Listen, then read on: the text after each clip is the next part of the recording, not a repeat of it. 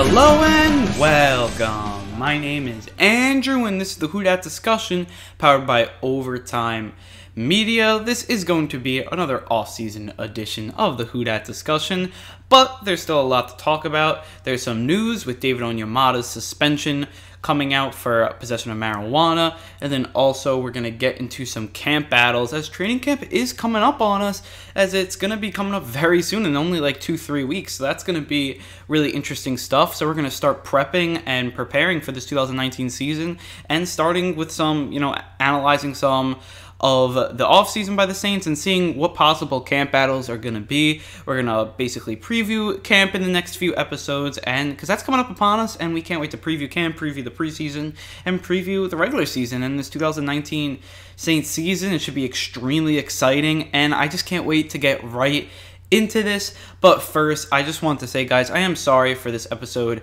being a little late. There were some scheduling conflicts as we are working on having a joint episode with the All Saints Consider podcast. Really great podcast. If you haven't checked them out already, please check them out. They're also under the Overtime Media, and if you like Overtime podcasts, this is an amazing podcast. And even if you haven't listened to other Overtime podcasts, this is an amazing one. Obviously, it was on here before us, so you probably have listened to it. If you're listening, it's a Saints podcast, you're probably listening to that one already, but they do an amazing work, and we just trying to schedule to get something together. So that's why we were a little late this week. Probably next week we'll have a joint episode with them. And that's really all I gotta say for the housekeeping stuff. And also, it is 4th of July when I'm recording this, so happy 4th.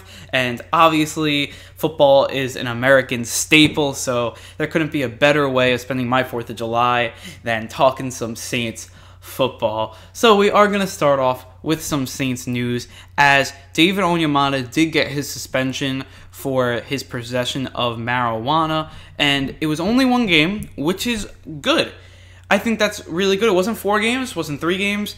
I think the main headline is going to be that he avoided a big suspension, and I think that's really big for the Saints.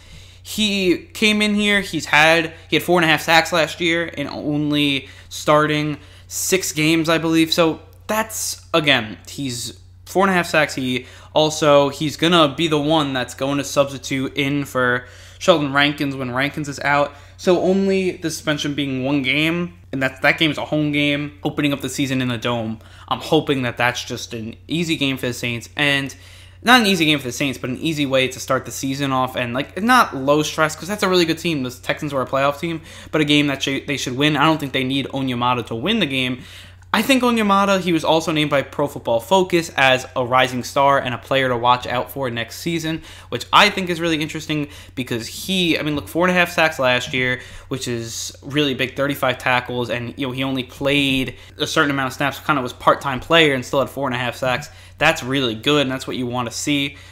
He also completed the diversion program and won't be prosecuted for his marijuana possession, which is obviously good. He doesn't really have to think about this anymore after that 1-game suspension. I think he's going to be fine, but it is going to be a camp battle to watch out for, which we'll get into later, is that defensive tackle position. Onyemata is going to come in here, and I think he's going to be a really good player that I think could take the next step this year. Pro Football Focus definitely thinks so, but I also think he can do this just because he is a freak of nature, and he only learned football a few years ago before he was drafted. So now he's getting into his own, and he's doing some really good work. That I really like what he's doing. Rookie year wasn't really good. He had a 57.2 grade, and that jumped up to 71.6 in 2017, and then 81.2 in 2018. They think that Pro Football Focus thinks he's going to hit an 89 grade if he seeks on this track, which I think, look, that's starter level, that's star level. So he's a player to watch out for. They said that he was stuffing many attempts against the Ravens. He said he was really good against the run and had some late impact sacks late in the season. So that's obviously really good. The only player that had a higher Pro Football Focus rating from week 13 on was Aaron Donald. So that's obviously really good. Look, it's only a week 1 suspension. I don't think it's going to be a big deal, but he'll be back week 2 when the Saints really need him. So I think it's just really big for the Saints to have him and get him for these important games after the first game where we go on the road out west, and then we go home and play the Cowboys. A lot of tough games early in the season, and I'll be happy that he only misses 1 game. So I think that's just really good stuff there. Also, I just wanted to say, it's kind of quick, but there was a video that surfaced that Drew Brees was throwing to Darren Sproles in their workout videos. I thought that was pretty interesting, and maybe Darren Sproles is a possible candidate. We talked about it on another podcast, so you guys could go check that out. But I feel like Darren Sproles could be an option for the Saints. I told you guys having Sproles, Kamara, and then also Murray is an amazing 3 running back tandem there, and I think it could be really good. Big, he's a big depth piece, and I think he's going to be a really good player there, and I just want to put that out quickly, not to spend a lot of time on it, but I think it would be interesting if he comes back and plays for the Saints with Brees and just kind of bring, maybe it's like his last season, try to get him a ring. I think that would be really good stuff. So, before we get into some camp battles, we are going to take a quick break. You are listening to the Who Dat Discussion podcast. Welcome back into the Who Dat Discussion. Now we're going to talk about some camp battles going into 2019's training camp for the Saints.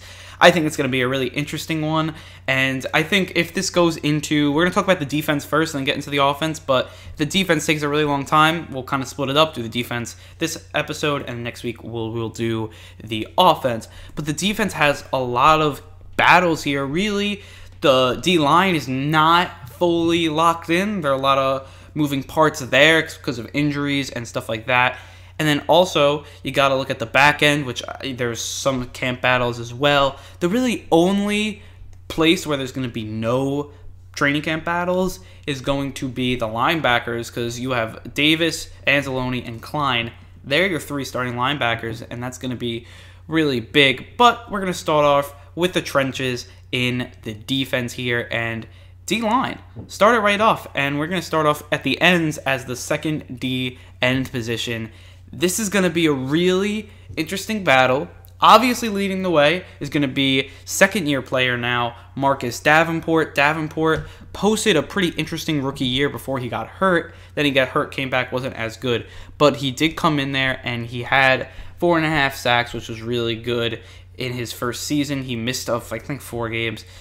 So it is what it is here. He had an amazing 9-game stretch, 10-game stretch. I think it was 9 games where he had 4.5 sacks. That would have, if you project it, if he did that same thing for another 8 games, he would have around 10 sacks, 8 sacks, whatever it is. That would be really good for Davenport. And then he came back from the injury and wasn't as good. So when I'm looking at from Davenport, and it's going to be integral to start training camp, if we see that splash, that energy that he brings always, or it will be a little lethargic, and that injury kind of made him a little lethargic.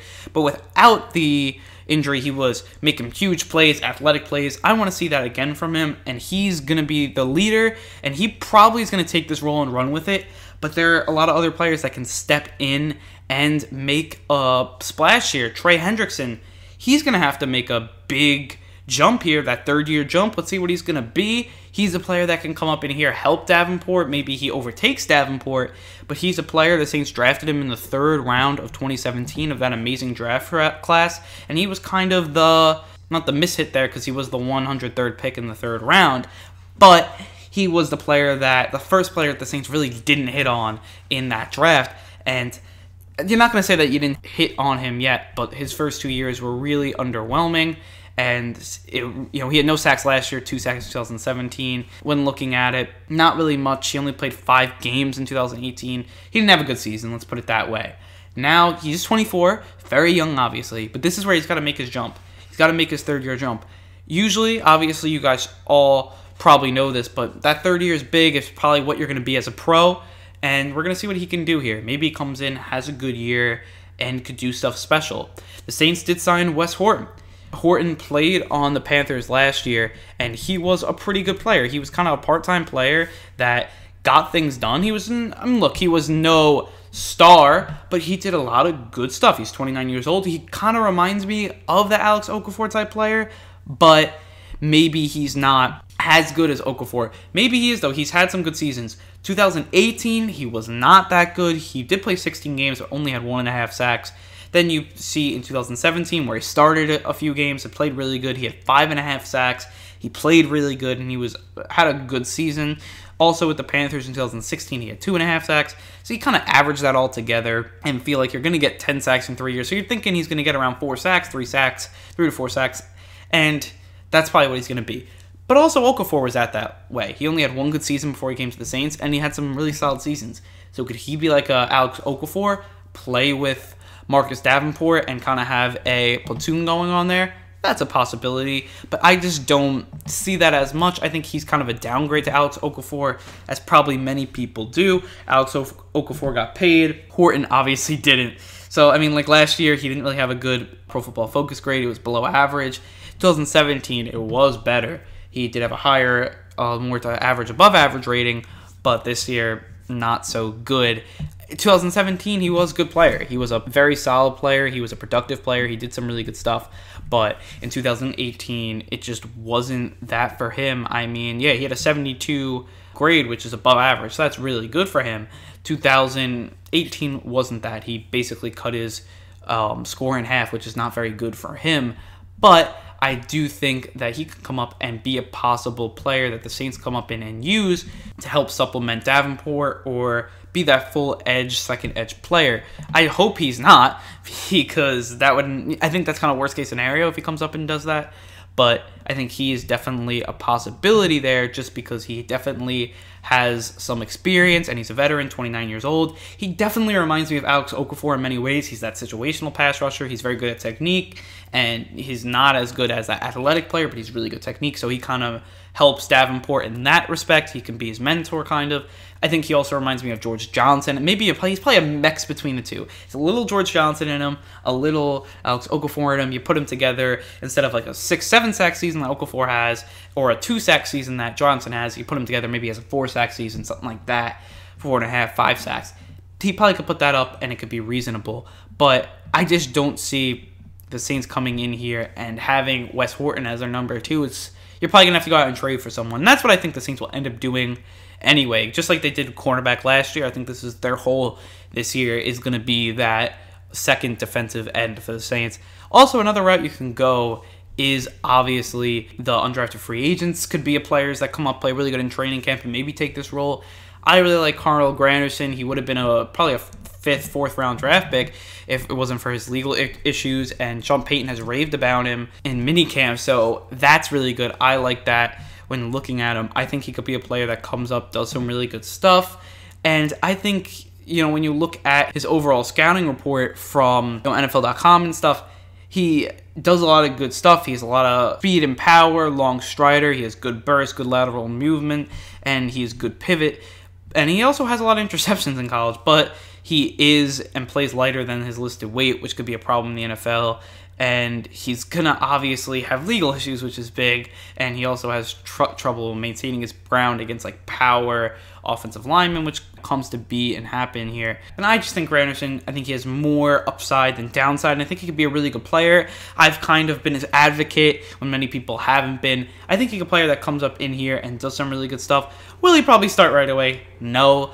But he's an option the Saints can go. Obviously, there are other guys as well, but I just think Granderson is that number 1 option. I think he's the most talented out of any of the undrafted free agents that the Saints have, especially on the defense or the defensive line. So that's just what I feel there, and I think that's really what this battle is going to look at. It's going to be a deep one. There's going to be many different parts of it, but there's no one player that I say he's going to be the number 2 defensive end. Obviously, Davenport leads the way, but he's not surefire, for sure. I think everybody thinks that. Then, we're going to go interior, too, because there are questions. When looking at it, you got Malcolm Brown in that 1-tech. He's going to be a 1-tech. He's a good 1-tech, Malcolm Brown. He could also push the pocket back, get some sacks. He's a good player. He's good at stopping the run. He's one of the best defensive tackles at stopping the run in the whole NFL. He's better than Davidson. Tyler Davidson, he's going to be an upgrade over Davidson. And I think we're going to see that in games, and I think that's going to help the Saints kind of mask the loss of Alex Okafor in that way. I know they play different positions, but a downgrade with an upgrade, you're good, and I think they'll be fine there. But then you get to the 3-tech position, and that's where Sheldon Rankins, he's going to be coming back from the injury here, and that's going to be tough. He's probably going to miss the start of the season. I think we all kind of know that at this point. But the injury problem last year, Rankins did have the torn Achilles. That's not a good look for him, but he did have a career season last year with 8 sacks. He played all the games, so 8 sacks in 16 games. Obviously really good for a 3-tech. He was one of the best 3-techs in the game, and that was his third-year jump. He made that jump to be a big, overall good starter, solid starter in the NFL. Then he gets hurt. So obviously, question number one for this camp battle is he won't be playing in camp. So that means that's going to give other guys those reps. Obviously, David Onyemata, he's your 3-tech. He's your backup 3-tech. He played really good at the end of the season. He played really good in the playoffs. He's going to probably come in there. But he does have that suspension for a game. What is that going to do? Now you have other guys. How about Taylor Stallworth? Not a 3-tech, he's more of a 1-tech, but he's a defensive tackle. Maybe he can move over, do some good things. Mario Edwards Jr., he's the 3-tech that could also swing out to defensive end if need be. Maybe he's a player that also is defensive end. That's possible as well. But he is kind of that 3-tech that can come in there. He's probably going to be the game 1 3-tech. It's probably going to be Edwards and Malcolm Brown. That's probably what we're looking at right now. Not that that's a bad thing, but I think that's probably what's going to happen with the Saints. I think he is going to be your main guy. Him and Onyemata are kind of going to battle it out at training camp, which is going to be really interesting. Edwards was kind of that part-time player for the Giants last year, and it is what it is. I think that's for him. He's not a bad player. He's going to be a steady player. Last year he had 2 sacks. Year before he had 3.5. So that's kind of what he's looking at, which is not bad. But he's going to be more of that 3-tech that comes in there and makes some plays. He didn't play all the games in these seasons. He played around 14, 15 games. But I think he'd come in here. He's really athletic, and also he could be a really good 3-tech at times. And I think he could be average for that first game and hold the fort down until Onyemata comes back, who I think is above average. And then also you have Rankins coming back hopefully in 4 games or something like that. It's a shame that he misses the early part of the season where the Saints have a really hard schedule. But that kind of is going to happen here. I think that's kind of the case. Maybe he comes back. Maybe he's on really good progress. But they haven't even talked about his progress yet. So that's why I'm kind of fearing that it could be longer than 4 games, maybe 6 games, maybe even longer than that. Maybe it's half the season. And the Saints do have a lot of depth there, which is interesting, but you're missing maybe your third best defensive player here, especially last year. So that's kind of a blow for the Saints. But when you're looking at battles, that's kind of what it is there. When you're looking at undrafted free agents, none really come to mind here when talking about tackles, defensive tackles and stuff. They didn't really draft any ones that really came out to me, especially the 3-tech. So I don't really see it, but the Saints coming up and getting a really good 3-tech in the UDFA, maybe, but it's really usually more 1-techs come from that either 6th, 7th round or UDFA, like Taylor Stallworth, who I think could be a really good player. But look, I think the Saints are good 1-tech. At 3-tech, once Onyemata comes back, they'll be fine. You don't have a star there in Rankins, but you have a good overall good starter that could be a rising star, as we talked about earlier. So I think that could be interesting stuff there. So before we move over to the secondary, we're going to take another break. You are listening to the Who Dat Discussion podcast. Welcome back into the Who Dat Discussion. We are discussing the 2019 Saints camp battles, and we already talked about the defensive end and defensive tackle positions. Now we're going to move over to the secondary, which the Saints have such a deep secondary that training camp battles are bound to happen. And there are just, to me, there's kind of 2, maybe 1, but I think I'm going to go with 2 here. First, and the main one here, is that slot corner. You have, obviously, P.J. Williams, who did a really good job last year. Still, his suspension hasn't came out yet, and now you're starting to think, is he going to get suspended for the DUI? Nothing has been said about it. He hasn't been suspended yet, which is kind of weird, because I would think he gets DUI, you would think, is going to get a suspension. He doesn't get the suspension, which is extremely interesting, and now he may be coming in as the starter for the Saints. Patrick Robinson, P-Rob, was the Saints' best cornerback last year before he got hurt. Now he's coming back, and he may not even have a starting job. Really interesting stuff. Who wins this? And then you have Chauncey Gardner-Johnson, who plays every position, including slot corner, and he's extremely talented, a good playmaker, and he could be an option here. So this slot corner can go so many different ways. I don't know what you guys think.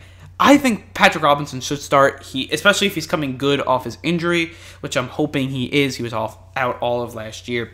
I feel like besides the first 3 games he played and then he got hurt. So he comes out. I think he can he played really good in minicamp, looked explosive, looked just as good as he always is. He always has a lot of picks, and he's pretty athletic, so he can run them back. So I think he did a really good job in minicamp. I think he should be the starting slot corner. PJ Williams proved a lot, and he's a great player. And I don't want to put him down in any way because he did so much, and he's been really resilient his whole career. But I do think Patrick Robinson is better. Gardner Johnson's kind of your wild card. I think he'll just get moved from the slot this year and just not play there because there's so many good other players. You have Williams and Robinson. I think those are the main two. Williams had an amazing season. I don't want to put him down, but I just think he's good depth. Because most likely, one of these corners or one of these guys in the secondary isn't going to be who we thought they were. Happened last year with Ken Crawley. Happens a lot in the NFL. It's very hard for cornerbacks to have multiple years of sustained success. Maybe it's Eli Apple. It's going to be interesting. Maybe the Saints are fine there, but it's good to have that depth. Never have enough depth. Injuries, people are regressing, and I think PJ Williams is a good depth player for the Saints that could start, be a productive, good starting NFL, above average starter in the NFL, and the Saints have him as a backup. That's really good. And you really can't say anything bad about PJ Williams. He came up, stepped up for the Saints after getting burned early in the season, watched the tape, got better. He was a fan favorite of mine, and a fan favorite because he's very resilient. People were calling for his head, and by the end of the season, they were saying how good he was. That's what you want to see. I love seeing those types of stories, and PJ Williams did that. Gardner Johnson's, he's so good. I don't know why he fell so much. He was a second-round talent, gets picked in the 4th round, top 70 player on the Saints board. He's so athletic. He's a great player in space. I think he's an overall stud, and I think he's going to be a stud. First year, I don't know. I think he's going to be more of that dime player, that probably a safety that you move up into the box. But it's going to make the Saints put exotic looks out there and do some really good stuff. That, I think, is big as well. I think when you're looking at the slot, I hope Patrick Robinson comes back from the injury because I think before the injury, he was the most talented out of any of the slot guys. He's probably one of the best slot corners in the league. 2017, he was rated the best slot corner in the league when he played for the Eagles. Earlier in the season, he was doing the same thing. So hopefully, when he comes back from the injury, he's just as good. And then you have kind of PJ Williams as the backup. I think overall, that is good stuff there. And then also, you get these safeties. I think Marcus Williams had a lackluster season. You're going to want to see something better. It's not so much of a camp battle with Gardner Johnson because he's also plays free safety, so he probably will start at free safety with Williams. I don't think it's a camp battle, but I want to see more out of Marcus Williams. Last year, he was supposed to come up, have a Pro Bowl season, All-Pro season, and he fell flat. I mean, that's what we have to say. He was average to below average at times, but basically he was also above average at times. I'd say he's an average. He was a wash last year. It wasn't that good. Von Bell had a great season from the strong safety spot, but Williams did take that step back. Now it's coming into his 3rd-year jump. I think he's got to be good. He's got to come up and make some plays and be a good player, or the Saints may have to move on from him. They already have Johnson in the building. They have young safeties and secondary players with Saquon Hampton as well, who the Saints thought was a top 70 player, which I thought was kind of interesting. Overall, I do think that it's going to be Williams starting at the free safety position. Johnson will back him up just in case of injury, but he's going to give him a run for his money. Johnson's ready to play. I think he is that Saints boot gang mentality, and I think he's going to be a really good player for the Saints. The strong safety, I think Von Bell all the way. But I think the Saints will be able to play that 3 safety set at times, and I think that's going to be really good for them, and I think they like playing that 3 safety set. So overall, that's really good stuff as well, and you're going to be able to play Johnson, Williams, and Bell, have Lattimore and Eli Apple, and then if you're playing that dime package, you're going to have Patrick Robinson out there, and you have PJ Williams on the bench there. You also have Ken Crawley and Justin Hardy, which is interesting there. They're going to probably be more special teams guys. I love Justin Hardy. He's one of the best special teams players in the league, so he should be right up there and keep on doing good work. I think Saquon Hampton's going to be a special teams player, but that's just what I think there. There are some battles, and I think that's kind of what every team is. I think there are 2 main battles this year, and some obviously smaller battles that we talked about. You got to look at the defensive end position, the second one, and then also the slot corner, which are kind of smaller positions anyways that don't have as much impact as others. But I have seen the Saints get burned on the slot too many times, so they gotta stabilize that like they did last year. And then you gotta have a defensive end opposite Cam Jordan, so they gotta do that as well. So, with all that said, I think it's time to wrap up this podcast. If you enjoyed this podcast and all of our Saints content, you can follow us on Twitter at the Who Dat Dis, on Instagram at Who Dat Discussion, and then also you could subscribe to our iTunes channel, YouTube channel, Spotify channel, and our Google Play channel at the Who Dat Discussion. We're also on TuneIn and the CastBox. We're also trying to get on the Himalaya app and all that fun stuff there. So I think our next episode will probably be a joint episode with the All Saints Considered podcast. I can't wait to do that. And I think I really want training camp to start. I just can't wait. I'm really excited for that. So with all that said, I want to say thank you, finish the deal, and who dat?